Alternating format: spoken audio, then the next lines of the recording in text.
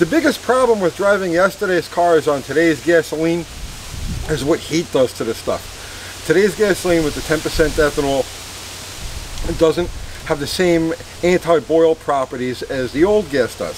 So when you're dealing with a carbureted car, vapor lock and fuel percolation becomes a real problem. So essentially this is how it goes, right? Driving along, temperature goes up. Generally it starts in the fuel pump itself. If you're running a mechanical fuel pump, the mechanical fuel pump gets hot, it boils the gasoline inside the fuel pump, and it separates, right? So it's only able to pump vapor.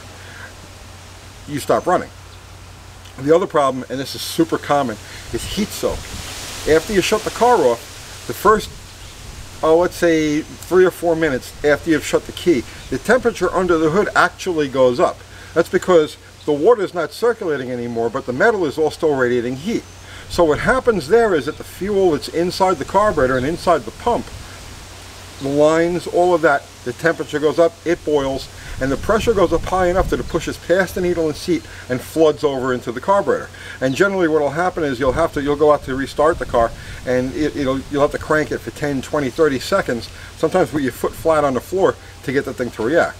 All right, well, there is a simple 95% effective fix for this, and it only costs you about $8 and takes some time, you know, figuring out how you're going to do it on your car. And the deal here is to install a vapor separator style fuel filter. A lot of cars from the late 60s and the early 70s used these things as factory equipment, but like the technology's been lost to time, right? Nobody even talks about this stuff anymore. But I'm going to show you 2 examples. And now here's the thing, I can't give you a step-by-step on how to do this because every car is different. Every car from every year, every car from every manufacturer, but the principle is the same. So I'll show you 2 examples that I have on my own cars, and then you can construct yours based off of the general idea. The first one is this. This is our 72 Slinger. This is our daily driver. And on this one here, what we've done, and by the way, a vapor separator filter, you can always tell because it has 3 nipples. It has 1 on the intake side and 2 on the outlet. So this one here goes to the carburetor, and this one here is the vapor separator.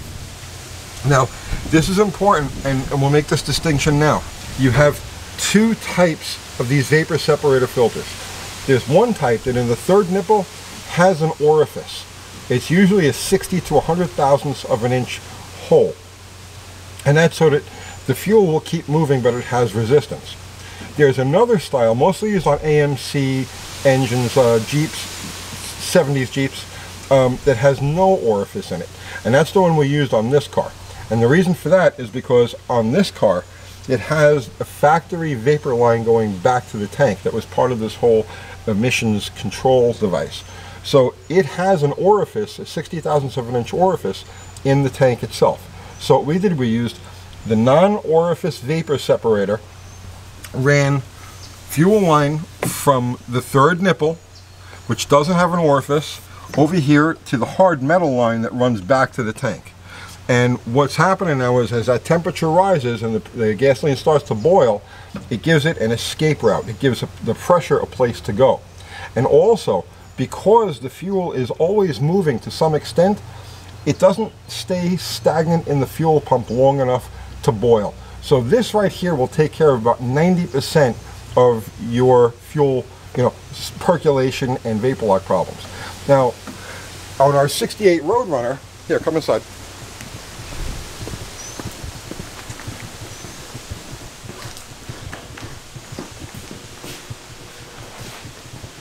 We have the same basic setup. This is a Wix filter, but this one here actually has the orifice built into the filter itself.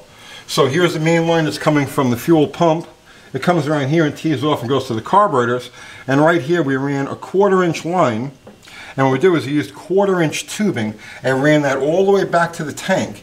And at the tank, it's teed off so that the pressure is able to vent itself back into the tank and not upset the incoming fuel flow.